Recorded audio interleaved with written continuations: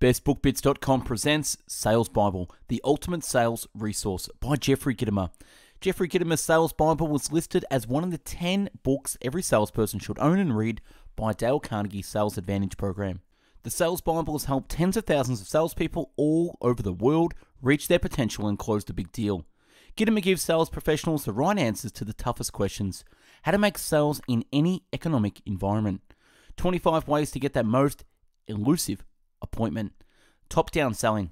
How to fill the sales pipeline with prospects ready to buy. How to use the right questions to make more sales in half the time. This book is everything its title claims to be. The written and audio summary can be found on our website, bestbookbits.com. So without further ado, I bring the book summary of Sales Bible. The new rules of selling. Say it, sell it, in terms of what the customer wants, needs, and understands, not in terms of what you've got to offer. Gather personal information and learn how to use it. Build friendships. People want to buy from friends, not salesmen. Build a relationship shield that no competitor can pierce. Establish common ground. Issues and things in common will draw us closer. Gain confidence. Once you have motivated them to act, you'd better have built enough confidence to buy, or they'll buy from someone else. Have fun and be funny. Laughter is a tactic approval, which leads to contractual approval. Never get caught selling. Sound like a friend who's trying to help. Sound like a friend who's trying to help. The best salespeople have the best attitude, best product knowledge, give the best service. How the customer wants to be treated. Just give me the facts. I don't want a long, drawn-out spiral. After you get to know me a little, get to the point. Give me a good reason why this product or service is perfect for me. Show me I'm not alone. Tell me about a similar situation where someone like me succeeded. Show me a letter from a satisfied customer. Listen to me when I talk. I'm trying to tell you what I want to buy, and you're too busy trying to sell me what you've got. Shut up and listen. How to find the hot buttons. Ask questions about status and situation. Vacation, kids' college, business status, history. Pride, biggest success in business, biggest goal this year. Personal interest, free time activities, sports, hobbies. What should he do if he didn't have to work? Real dreams and ambitions. Goals, objective for the company this year, plan to meet the objective, what's the biggest barrier in the way? Look at everything in the office of interest, the bigger, more prominent, the better. How to ask a power question. Make a factual statement that can't be refuted. Make a personal observation that reflects your experience and creates credibility. Ask an open-ended question that incorporates the first two stages, e.g., you know, Mr. Jones, document processing is an integral part of the operation of any business. My experience has shown me that many businesses fail to put enough emphasis on the quality and cost control of their documents. They fail to realize that every time a copy is sent to a customer, it reflects the image and quality of their business. How are you ensuring that the quality of your copies reflect the quality of your business? How to make power statements. The objective is to persuade and motivate the prospect or customer to act. Just think of what will benefit the customer. Not a boring description, but a vivid, energetic, benefit-filled picture that has the prospect wanting more. Power statements are memorable opening lines. Mindset. Don't sell drill bits, sell the perfectly smooth holes they create. Don't sell drill bits, sell the perfectly smooth holes they create. Don't sell printing, sell brochures that will reflect your prospect's image and impact sales. Don't sell cars, sell prestige and status and smooth ride. Don't sell insurance, sell safe, financially secure families protected from tragedy. Don't sell eyeglasses, sell better vision and a stylish look. How to write a 30-second personal commercial. State who you are. State who your company is. Creatively tell what you do. Ask one or a series of power questions. Make a power statement that shows how you can help others. End with the why the prospect should act now. How to cold call door to door. Hi, my name is Sheldon and I'm wondering if you could help me. Everyone wants to help. I want to leave some information about product or service. Who decides on the type of thing? Great, now I know the decision maker.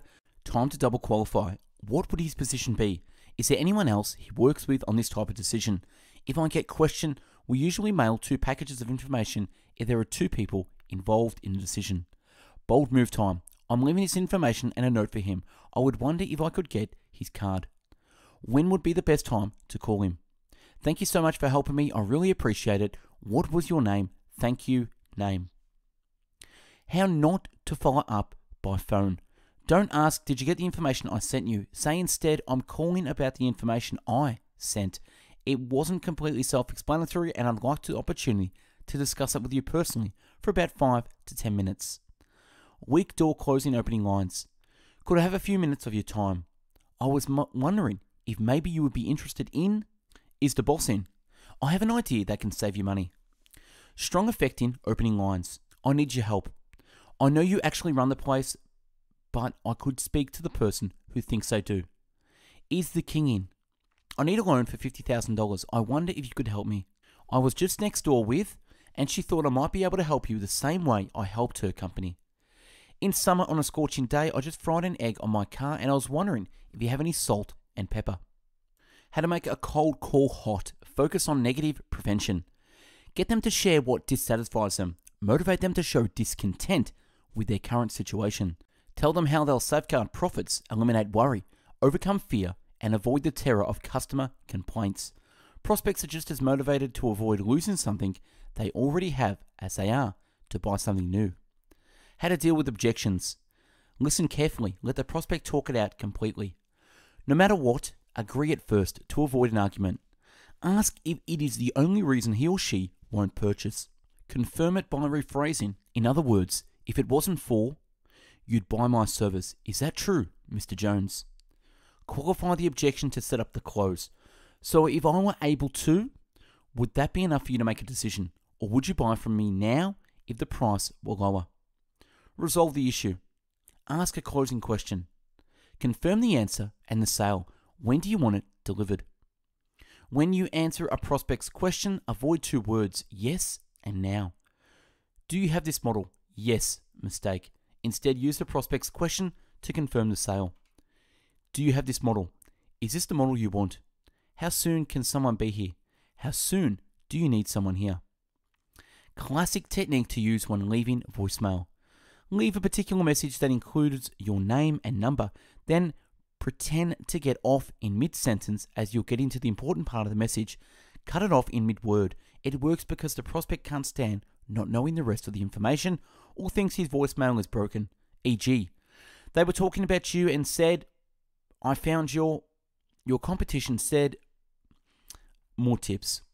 Customers and prospects always have time for valuable information and new ideas to help them build their business. Does your customer need another brochure or would they rather have a hot sales lead? Send them a newspaper or magazine article about their business. Send them something about their competition. When existing customers, give a referral a month. Get a referral a month. The most effective sales call is 25% questioning, talking, and 75% listening. 25% questioning and 75% listening. Don't focus on how much money you can save them. That approach seems to be wearing thin. Tip for the sales letter. State your objective or purpose of your letter in the first sentence. Use the headline or subhead. And that's a wrap on Sales Bible. Subscribe to the channel and take a look at the hundreds of book summaries uploaded previously. To find hundreds of written summaries, check out our website, bestbookbits.com. And for hundreds of audio summaries, find us on mixcloud.com/bestbookbits. If you want to help and be a contributor, get involved in the channel by reading a book, writing a summary, and emailing us at info@bestbookbits.com to have it featured. Thanks for watching and listening, and have yourself an amazing day. Take care.